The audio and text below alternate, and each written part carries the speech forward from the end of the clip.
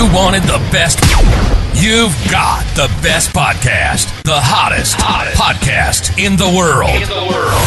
The Chris Voss Show, the preeminent podcast with guests so smart you may experience serious brain bleed. The CEOs, authors, thought leaders, visionaries, and motivators. Get ready. Strap yourself in. Keep your hands, arms, and legs inside the vehicle at all times, because you're about to go on a monster education roller coaster with your brain. Now, here's your host, Chris Voss. Hi, folks. Chris Voss here from the ChrisVossShow.com. There you go, ladies and gentlemen. For 14 years, I had to sing that line, and now the Iron Lady does it, and I can never so happy every time she does it. She does it so much better than I do. Welcome to the big show, my family and friends. As always, we bring you 2 to 3 great shows a day. Weekday, I should say. I'm not working on weekends for you people. Give me a break. So check out the 5 to 10, 15 podcasts we're putting out every week. We call ourselves the Netflix of podcasting because you can binge watch anything. If you want to binge watch political authors, you can do that. If you want to binge watch romance novels, you can do that. Everything is on the Chris Voss Show. Almost everything. I think the OnlyFans content isn't on here yet, but there's still time. If we get bored, we'll see what happens. But there's a site for that, so we're not going to bother with it. Anyway, guys, we have most amazing authors, minds, thought leaders, CEOs, entrepreneurs on the show, sharing with you all their greatest insights, their stories, and everything else to make you smarter. And today we'll be talking to an amazing attorney for his newest and latest book called Fired, Afraid You Might Be.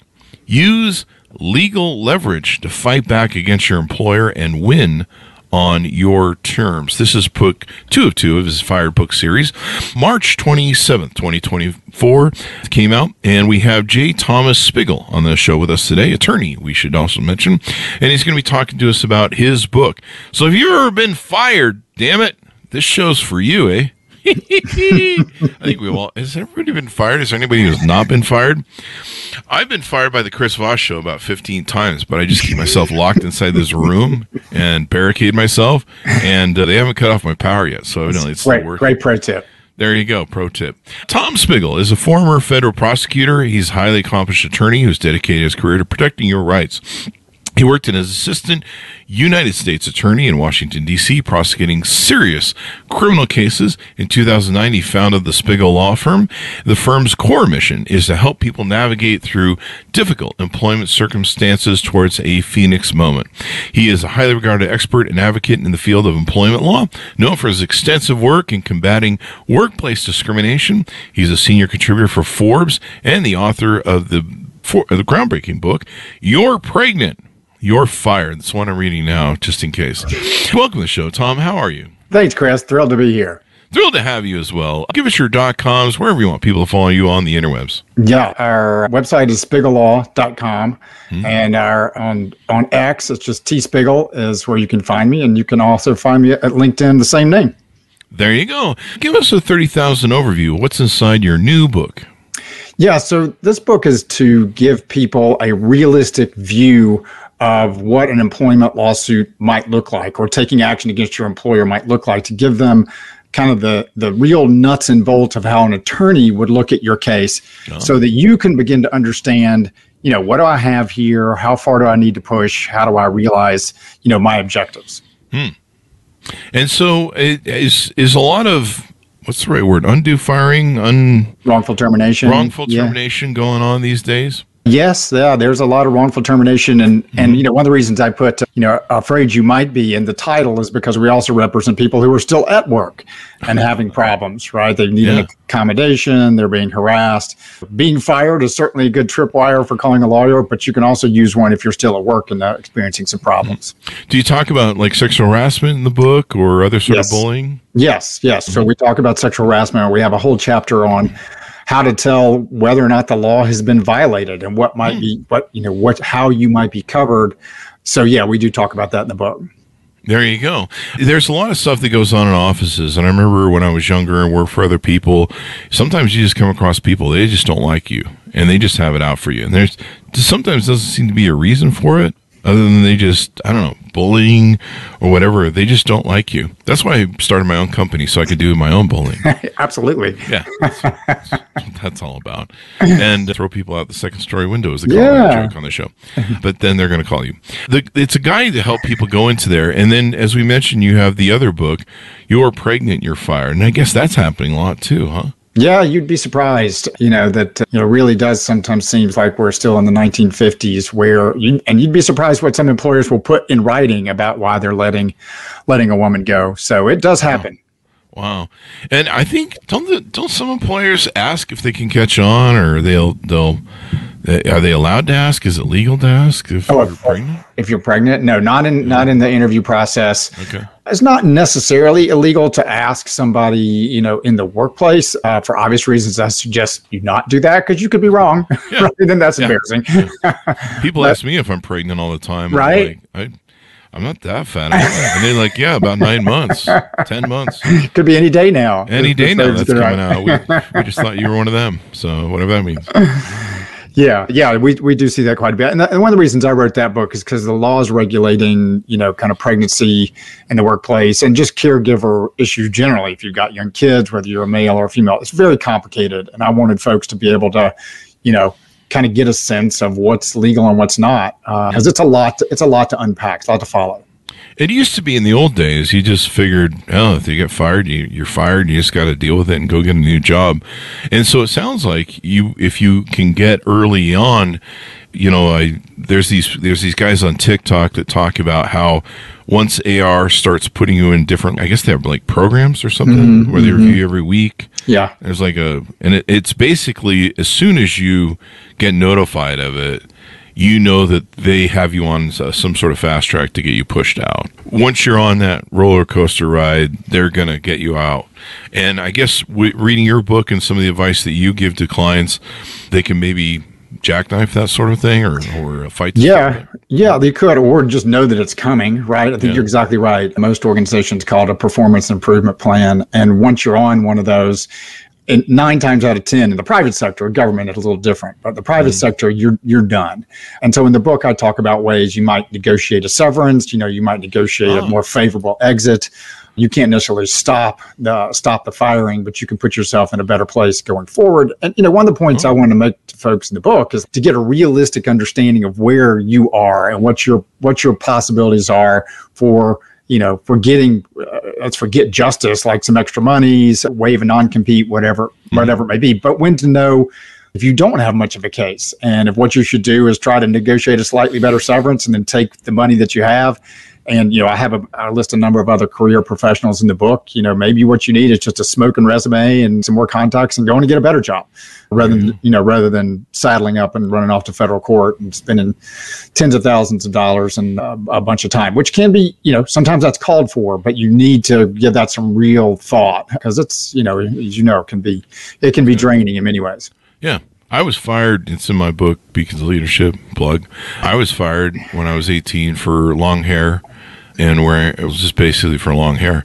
And I was putting my hair in a bun, just like the other women would do. But I had a religious guy who just had it out for me in my satanic Van Halen concert t-shirts from the 80s. That's right. We all know Van Halen worships the Satan. Dive her down. That's right to hell. Clearly a pentagram on that cover if you pull out. But the benefit was I went and started my first company, and 3 months later I came back and shook his hand and thanked him, and said I'd make now probably 3 to 4 times more than you and have a life. So that was the benefit of that. But that's an interesting idea, concept. Asking for hey, if you're going to flush me out, let's just work out something now and buy me out, pay me off. A lot of people, it seems, are willing to do that these days, I guess. Yeah, look, the employer, certainly if there's been illegal activity, then you can negotiate a pretty decent severance. But even if there hasn't been, or if it's, kind of borderline, like you mentioned before, just having a boss that's an asshole is not something you can sue for, unfortunately. Otherwise, I'd be a lot busier. Yeah, I would be out of it. I would be sued endlessly. You'd be done for. My companies. But nevertheless, like, even if you have a situation where you don't have a slam dunk, something illegal happen in the workplace, the employer still wants that severance agreement because they want the release. They want the waiver of any, because they don't have to worry about getting sued. That's their opportunity to control what you're going to say about them, because if you just get fired without the severance, you within reason can say whatever you want about the company as long as it's true or you believe it to be true. But in a severance agreement, then they can lock you down with a non-disparagement agreement. They may be able to get a non-compete. So even if you don't have like a smoking gun, you're not without leverage, which is kind of the point in the book. Is what is your leverage? Is it, is it just that they want your signature and want you out the door, which is some leverage? It's not going to, win you lottery kind of money, but it's some leverage for you to ask for some things. Whereas if you've got email from the company boss, demonstrating that he's a harasser, and you got it in black and white, then you've got a bigger bargaining chip. It's knowing where you are on that spectrum. Yeah, I've got the boss's dick pics, but they're in color, not black and white. Oh yeah. Call me later, Chris. We'll talk. I will. I'll call you. Yeah. I'm looking for that severance. There's a lot that goes on in workplaces. One of the things that I remember, we were negotiating for a health insurance policy for a company, and we were going to do the thing where we paid half and the employee paid half and all that stuff. And the insurance company came in, and they had to look at everybody's medical records or whatever. And so they were bidding on the thing, and they came to me privately and they said, "Hey, look, you have 2 employees that they are pretty broken and messed up, and they are going to raise everyone's prices by probably 10, 15, 20 bucks on average across, hundreds of employees. And if you got rid of these 2 people, you could really save yourself and a lot of people money." And I sat there just going, are we really have this fucking conversation? And 2 of those employees were some of my best employees. Were my best employees. The one, she was great. She had some health issues, but she was the one who was there at an hour before work and 2 hours after. Sure. Sometimes I'd be like, you really should go home. I think we'll be okay. But her son had a lot of problems with. She had shingles, and then he had schizophrenia. So there's a lot of problems there. But she was my best employee. And to me, just unethically, it was like creep show. Yeah. And they really leaned on me hard. And I said, F you, just write the policy. And I'm not going to lay off anybody. But it made me just wonder, because they were so open about doing it with me, how many other people they were doing it to. Oh, I'm sure a ton. I'm sure that happens all the time. Yeah. And I was just like, you're so cavalier about this. Is this a standard operating procedure? Fire people? And then, how you would fire them. So I guess, how do people know when there's a tip off to either, someone's kind of in the wrong? I mean, how do I know when to call an attorney? Clearly buy your book and read your book, but how do I know when to, maybe it's time to consult with an attorney? Are there any signs or tip-offs or tips? Yeah, I mean, I think you go with your gut, right? If something has happened to you like that, like you had just talked about, and you're like, you know what, like, I haven't gone to law school, but this doesn't sound like it's right. Certainly you can do your own research, right? Like you can, gotta be a little careful, but you can go to Chat GPT or go to a search engine and say, kind of type in what happened to you and say, is this illegal? And I wouldn't take it to the bank what you get back, but it's going to give you some kind of feedback to go from there. And then I'm a big fan of, just call a lawyer. You don't have to hire him or her, for full tilt litigation. Some people, most won't, but some people do a free consultation. But even if you have to pay, $500, or whatever, could be less for an hour to talk to a knowledgeable attorney, they can get to the bottom of it pretty quickly. If you came to me with pretty much any scenario, within probably 15 minutes, I can say, kind of here's where you are, in terms of the legal landscape. And then there's a great site called avvo.com where you can go and you can post legal questions, I believe, for free, and you'll get responses back from attorneys. Now, little buyers beware. Sometimes you get what you pay for, but it's a good place to start. There you go. I like the subtitle of the book, Use Legal Leverage to fight back against your employer and win on your terms. And so your terms may not be always keeping that job, because who wants to work there if they're a pain in the ass or they hate. Right. But, like you said, severance pay, negotiating some sort of settlement, if there's been some illegal stuff that's gone on, there's all sorts of crap that goes on now, and especially these big corporations. Sure. And so there's always something. It's been interesting how What do you think about? I know Amazon, or no, I don't think it was Amazon. I think Google did a thing where they were trying to neuter sexual harassment lawsuits in a way that would force them to go through, I think, mediation first. Yeah, arbitration. Something. Yeah, arbitration. That's it. And then there was a big uprising, strike. People were poured out into the street and threw a fit, I think, over it. And so they were like, "Oh, okay, we'll just have to sneak that in on you later." Yeah, right. That's what they all do. What are your thoughts on stuff like that? Yeah, arbitration's a big issue. It's actually, at least for sexual harassment claims now, illegal to force people into arbitration. Everybody else, you guys can go to arbitration. You guys can enforce an arbitration, and it's a boon for the companies because it's not public, right? If you're in arbitration, like if I file a lawsuit in any court, it's public record. Anybody can see it. The press can see it. If I go to arbitration, it's like kind of like a secret tribunal. That doesn't mean you can't win. You can, but it's not as merely, speaking of leverage, you lose that kind of public embarrassment leverage that you would have against a company in a regular lawsuit. So it's a big deal. And that's one of the threshold issues that we look at is, do you have an arbitration clause? Because it's set for sexual harassment, the court's usually going to uphold them. Again, it doesn't mean you don't have any leverage, that you don't have rights, but it does tend to be better for the companies, which is why they do it. Oh yeah, I mean it's crazy. I think that was the Biden law that Biden put in where, I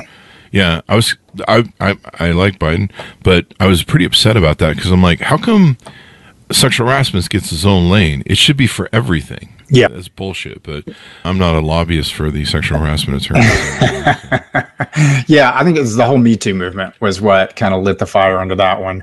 Yeah. But so that's what because all those women had either arbitration or they had non-disparagement clauses, and so there was a lot of legislative activity after that. But you're right. For the rest of us who are fortunately not experiencing sexual harassment but may have other problems, whether it's with your credit card or with your employer, a lot of them now use arbitration agreements, and it's barring you from the courthouse door does take a few of your arrows out of your quiver.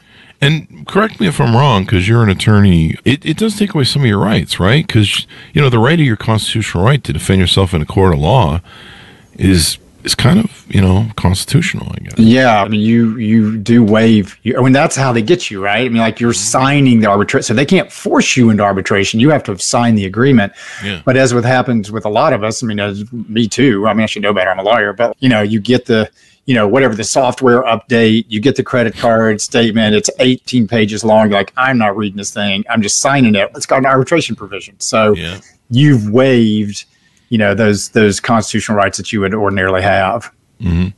Yeah, that's, and you just want a job, man. You want to pay the bills and provide for your family and stuff. And you just want a job. So you're like, oh, okay, well, I'll sign this. The other thing is the non-compete agreements. Those are really damaging. I never really thought anybody really enforced them until we hired some people one time that had non-compete agreements and got sued. We ended up winning, but man, it was, I was like, I guess this is a really big deal for people. I know it's a big deal for big companies because usually there's some tech knowledge that goes and IP knowledge that can be very valuable. Like when the Waymo guy, I think there was a guy who left Waymo. He went to Waymo. Yeah. And he took a bunch of the trade secrets and technology secrets. That becomes a big deal. Yeah. But yeah, negotiating out of those things is really important, especially if you're just a little tradesman sort of person, where you're like, hey, we need to get me out of this non-compete agreement, because I guess people enforce them. Yeah, non-competes can be a big deal, and that's one of the things I raise in the book when I talk about knowing what your objectives are, right? Mm-hmm. Because if you take it to an attorney, attorney's going to, most of them are going to try to do right by you and do what you want to do, but the attorney's looking at it like, can I win this in court? Give a boy a hammer, everything starts to look like a nail. But so maybe your objective is, you're like, I don't want to run off to court. I don't even really care about a severance. I just want to have this non-compete, because that may be the most valuable piece to you. Yeah. And it can be an easy give for the company because they're not having to write a check. And a lot of times, just as with arbitration provisions, they use these things, they overuse them. There's some cases where like fast food industry uses them with their people who work there. Like, who needs a non-compete for somebody who's flipping burgers? But they do. They have these non-competes. And so a lot of people have them. They don't realize they have them. And that's an important thing to know when you're headed out. And if you have leverage, to use it to say, hey, I'll sign this, I'll go. I'll waive my rights because I've talked to an attorney and I know I don't have a great case anyway, but I want this non-compete out. And that can be the most valuable piece of it. There you go. And if they've done some things that violate their thing, I mean, you have to, in business, when it comes to bringing in attorneys or suing someone or they're sue you, you have to do the math. What is this going to cost once we bring in the attorneys? And so it makes sense to negotiate a settlement. I mean, I don't think we ever did one thing to avoid costs of a settlement, but I mean, we've paid people off. Look, here's some walking money, hit the bricks, be happy, sign this form, and go. Just to get rid of them because they were shit employees. Yeah, sure. And we didn't want to go through the 3 warning phase. We're just like, hey, man, we'll just call it a day. Yeah, we'll give you some money and bye. And, that works sometimes. Yeah, and I think for the employee, right, I mean, that's one of the issues that I raise is how much is your time worth? If you come to me and I'm like, okay, I could take this to a lawsuit, and I think I could get you 6 figures. I could get you, $100,000, but it's going to take me 15 months. You're going to have to be deposed. You're going to have to go through all the discovery. It's going to be expensive, or I can get you 20,000 right now, and you're done. And that's another point that I make. I mean, you just really have to be, as the employee or somebody thinking about what your rights are. It's like, what is your objective here? Is that, and some people, they do, they're like, this is really important to me. I want to see justice done. There could be any number of reasons. What I call, non-monetary. It's just important for you to take action that it's worth filing in court and going that route. Mm-hmm. But for a lot of people, it's not. They're like, yeah, all things being equal, I'd prefer 100,000 rather than 20, but I also don't want to spend the next 15 months of my life, tied up in dealing with this issue. Yeah, and in discovery, they'll run you through the train where right.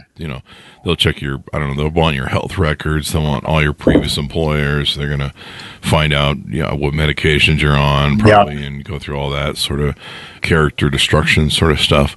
But this is really important. So in the book, you use the story of Matt and Lynn, 2 fictional characters.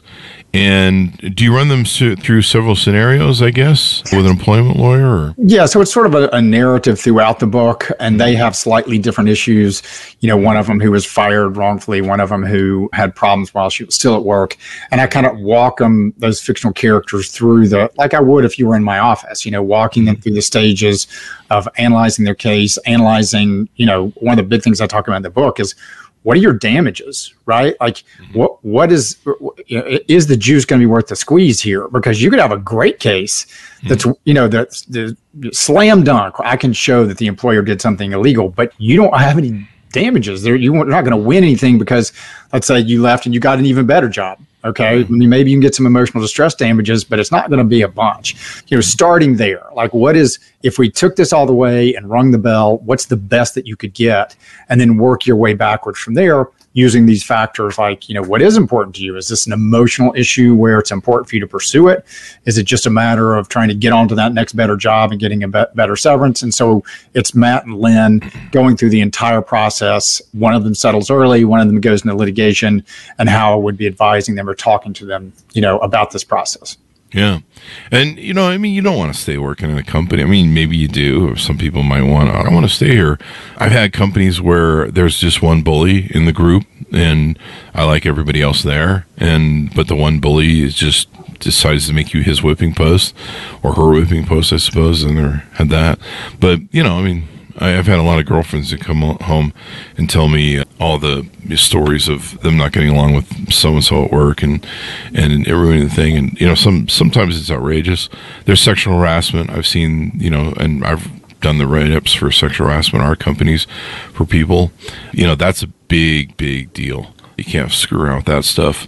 But yeah, it's interesting. But I like the fact that you give people empowerment on what they can do. Because if you can negotiate a good exit, that gives you some money to pay the bills for a few months. You're probably not going to get an ugly recommendation from that employer. They're probably going to just be like, hey, just forget that person existed. And you can move on from them and get yourself a better job with maybe some people you're happy with. No, absolutely. I think the government's a little bit different. We represent a number of federal sector employees. Yeah. And there you could get on a PIP, and it's much harder to fire somebody in the federal government. You have more protections and there's more opportunity to get transferred. But if you're not in the federal or state government, you're absolutely right. I mean, so even when we're advising people who are having problems at work, it's just a question of when they're leaving. It's not a question of if they're leaving, because you're right. I mean, it just doesn't end well for anybody, because you don't, as the employee, you don't want to be there. They don't want you there anymore. It's just a matter of how you kind of unwind that, which is, another point I think that's important for people to understand who are still at work, is that, this is a card you can play that it's not available after you've been fired.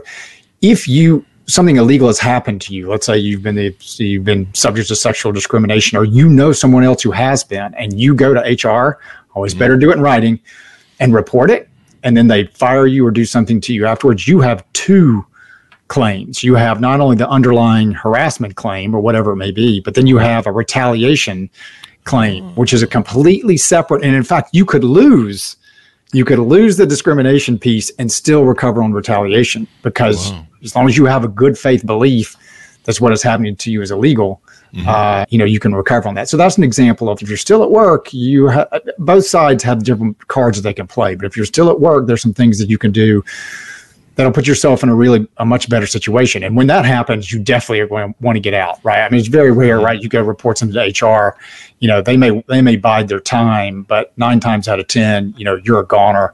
So you might as well use that to your advantage. Because look, if I'm a defense side lawyer on one of those cases, and I get one of those, like it gets run up the chain to me, I'm telling the company, hands off this guy. Do not mess with him, because you're going to get a retaliation suit. And what often happens is they don't get to their lawyer, or they don't get the advice. And it's understandable. Managers get mad. They get angry. They've been accused of somebody. And so they're like, okay, you're fired. Now you've got a great lawsuit. Yeah. Yeah. I remember, I don't know if this is applicable to something. First question I have for you was, are retaliation lawsuits and stuff like that, or retaliation protection laws on the books in most states, or is it federal? State and federal, depends on your state. Some are better than others, but and almost in most federal anti-discrimination laws, and even Fair Labor Standards Act, the big wage law, they have retaliation protection. So again, you can be wrong. You could go to the company and you could say, I think I'm being, I am being paid unequally to this person. It has to be based on sex, to this guy or this gal, and you could be wrong. Right, because the numbers actually show that you were not paid unequally, but I believed it. I have a good faith belief. Then I'm protected, even though there was no actual. You have to have a good faith belief. You can't make stuff up. But most federal laws have that provision, and a lot of state laws do as well. Interesting. There's a lot of people I've seen on social media and TikTok that I think are HR advisors, or people who used to work in HR. And one of the main themes that I hear from all of them is, never think HR is your friend. Yes. That is good advice. Do you agree with that? Yeah, absolutely. And I feel just a little bad, because there are a lot of good people in HR. I mean, they go into it because they want to help people, and they will. I mean, they all, like the health insurance issue, like they're helping you through those sorts of situations. But look, at the end of the day, who's paying their salary? It's the employer. So you have one of two things happen. Either, HR circles the wagon on behalf of, those that pay them, or HR doesn't have any power. They don't have anybody in the C-suite. So HR is like, hey, I don't think you should fire this person. And C-suite says, I don't care what you think. We're going to fire them anyway. But the underlying point is true. You got to treat HR like they are just an arm of the company, which they are. So that's another reason why, I'm always a fan of having an attorney who can even just advise you behind the scenes. Like, you don't have to have them, get on their trusty steed and ride through the front doors, but just somebody, that you can call and say, hey, I've got HR just called and they want me to come down for this interview. What do I do? It's going to be really, tricky things to deal with. And it's good to have somebody in your corner. Definitely. And you have a working knowledge where you can stand up for yourself. And I like the yearly payout process where you can say, hey, look, I see you're trying to put me on this fast track to get me out with this program. Look, clearly, we know where this is headed. We're all grown-ups. Tell you what, let's work out some sort of settlement. And then if you've got some leverage with advice from attorney where you can say, hey, you guys haven't performed in good faith in these certain areas, then you can then you can have some negotiation and then get out of there with, where you can have some payments and stuff. Absolutely. Yeah. What do you think of a lot of these lawsuits now that tech's world's going through? There's a lot of tech world where they just basically overhired and they're just laying people off like it's going crazy.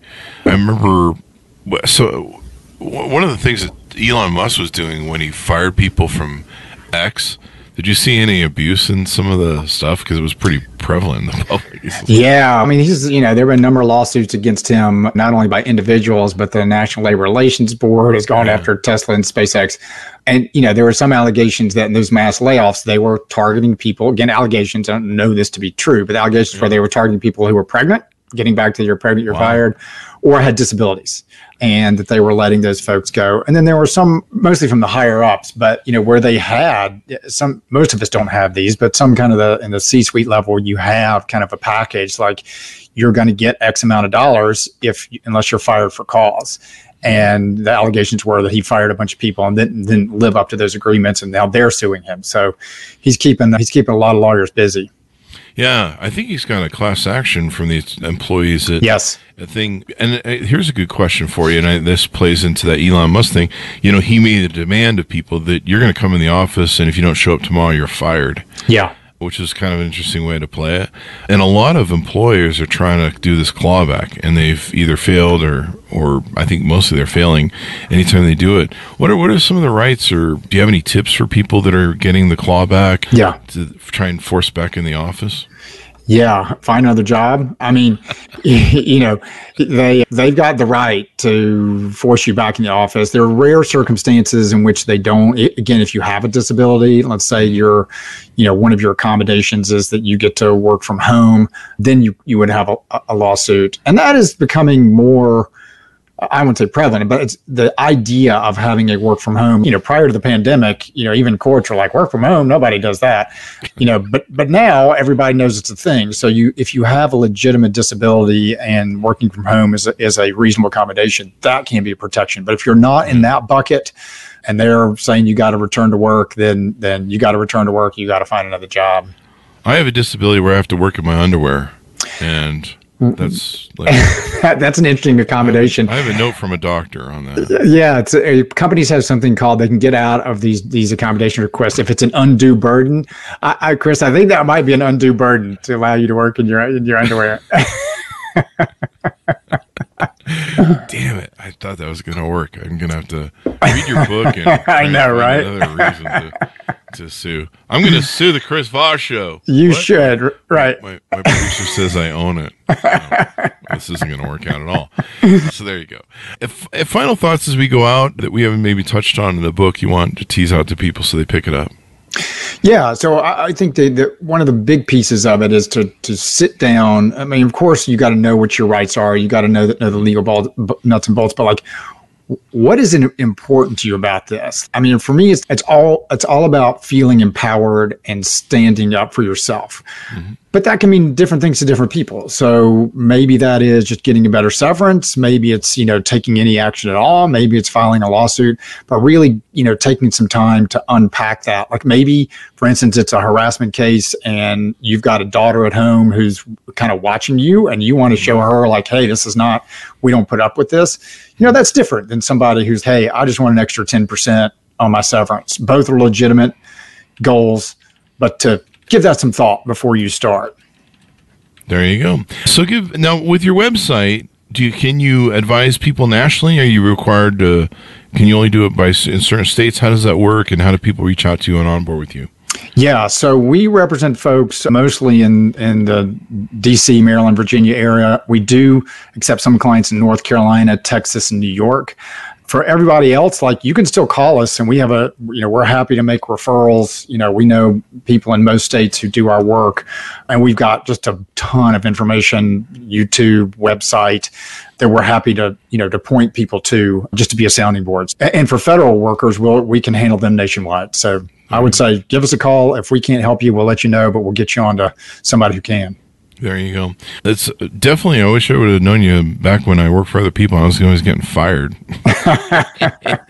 Turned out okay for you though, right? It did. And, but I mean, I'm sure there's people that, I didn't have a wife or kids, or I wasn't a single mom with a bunch of kids. I was able to kind of hang in there. But, I think there's sometimes I was eating top ramen for a while, but in my youth. But, you can have a job, those paychecks stop coming. I think nowadays I hear a lot of people complaining about how long it takes to find a new job. I think the employment market's shifting now, where it's gone from all the power kind of went to the employees there with COVID. I think it's falling back now. It's kind of interesting. Do you give any advice on? I suppose there's nothing you can do about it. If an employer puts something before you that they're hiring you and they're giving that job offer, is there any sort of parlay in where you could read the small notes and you could be like, I really don't like this arbitration clause that you have? Is there any way we can negotiate taking that out, or is that just probably not a good idea? Yeah. I mean, it doesn't hurt to ask, right? Particularly if you're far enough along in the process. It depends on what level you're coming in at, how big the company is. I mean, if you're signing on to be a fry cook at McDonald's, you've got zero leverage. You sign those papers or you don't get the job. If you're coming in, let's say you're kind of more middle management and you're coming into a company that's not a national company, a lot of times what I see happen is these companies, they may not even want what's in there. They just went to a lawyer, or worse, they went to the internet and said, give me an employee agreement, and there's all this gobbledygook in here. And if you could point it out to them and be like, hey, I don't like this paragraph, they're like, we don't either. We'll take it out. It depends on how big the company is, what your leverage is. But there's generally, I wouldn't ask it maybe in the first interview, but if you're far enough along and they want you, there's no harm in asking. Maybe when they make you an offer and they slide that contract in front of you, and you're like, what is this about my first child and what's going on here? That's what we put in our contract. Well, you might as well, right? You got to. We don't want your leverage. We don't want your first child. You just have to name it after me. Then we're all good. Yeah. Then we're all good. I think that's fair. Yeah. Well, yeah. I mean, that and I get, and then any children after that have to be named. I don't know. I'm just making sure. It's evil contracts. Yeah, make sure just to give my card to all your employees before we go. They're never going to see this podcast. We're going to bury this one in the back. They're going to be, what happened to that 11 o'clock? I don't know. Yeah, this guy's unreliable. So there you go. Give us your final pitch out and thoughts as we go out, where people can buy the book, where people can find you on the interwebs. Yeah, so they can, the best place is our website, spiegellaw.com. You can find me on LinkedIn at tspiegel, also X, formerly known as Twitter. Find the book on our website. You can also find both books on Amazon. There you go. It was fun to have you on, Thomas. Let us know, is there any other books you're working on? You've got one for being pregnant, one for being fired. Is there any other thing? Yeah, we've got one in the works just for people who are federal government employees, because I said they have different rights. And then also for, I'm sure you're not in this category, but for people like me who are over 40 and can be, subject to age discrimination. So that's going to be the two books we got in the works. So you're old, you're fired. It's going to be next. Oh, yeah. What's a big thing I'm seeing is age discrimination in the hiring process. Oh, sure. Ageism. And I have a lot of friends that are 40 and 50, and, they've been working for companies. I have no resume. I've been on my own since 18, but so no one's hiring me. But, I don't think McDonald's would pick me up. They'd be like, you don't work with people, do you? You're an entrepreneur. I'm like, yeah. Well, you're right. What you called, you're like me. You're unemployable. Yeah. I just wanted the job for the free fries. Come on. A lot of people, like right now, are seeing ageism. There was a gal who's a friend of mine, and the employer said, you're kind of overqualified for this job, and you're up there in years or something. There's like kind of an implication of her age, and they're really struggling. So I don't know how you can sue for discrimination from that angle if they haven't hired you yet. But yeah, you could sue for failure to hire. Yeah, I mean, especially if they say something dumb like that, hey, you're getting a little long in the tooth.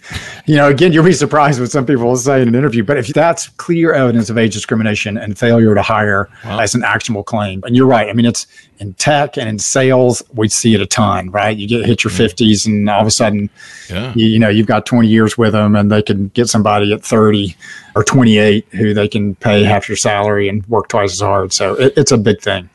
In fact, another big thing recently is I know New York State put this in where you have to advertise what you're paying people. Yeah, your transparency laws, yeah. And that's a real big deal. And I was shocked when I heard that they weren't doing that. And like people would go through 6 stages of an interview process, find out there was $15 an hour for a high-end job, and you're that's really evil. Yeah, I know. Yeah, absolutely. Yeah, New York, DC, I think California. There are a couple of states that have these pay transparency that say, you've got to put it in the job ad. We have seen some companies try to run that, like the range is 50,000 to 500,000. So, but it is a big help, and that's a new thing on the scene that I think helps employees. I imagine if you find out somebody's at your equal thing, and you're both doing equal work, and you're getting paid on a differential.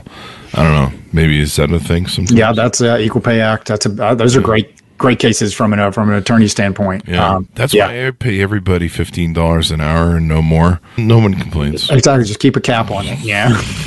I don't care how good you are. That's all you're getting. You're a salesman on commission? $15 an hour. That's right. The commission is $15 an hour. Yeah. In fact, it's kind of interesting. Evidently, the DOJ, you've dealt with them. Evidently, the DOJ is leaning on the NAR settlement for the National Association of Realtors. And one of their implications is they're suggesting that realtors should just go be paid minimum wage or an hourly. And I used to be a realtor and a mortgage company for 20 years, and I'm just like, it's a real interesting game you're playing there. Yeah. Can't imagine how that helps anybody, but I don't know. But I know a lot of realtors who are severely overpaid that I mean, you're gonna put a lot of people out of business on welfare if you do that. Yeah, it'd be huge in a bad way. The structure of that game is built a certain way of commissions. But I mean, I don't know how you get away from the grift, because I mean, that business has got so much problems with people not holding up their. That was where I learned the term. What was it? A fiduciary duty, where you have a duty to your client to uphold. I think lawyers do too. You have a duty to your client to represent them as best you can and not betray their trust or something in that. Yeah, exactly.